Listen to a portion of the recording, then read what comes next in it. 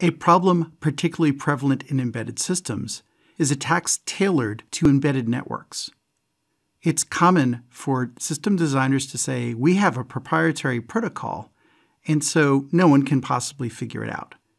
The reality is that proprietary protocols will not protect you against attacks. A poster child for this is the automotive CAN network, controller area network. That network is customized by every car company with different types of messages.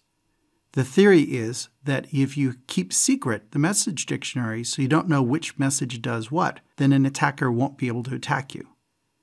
In practice, that does not work.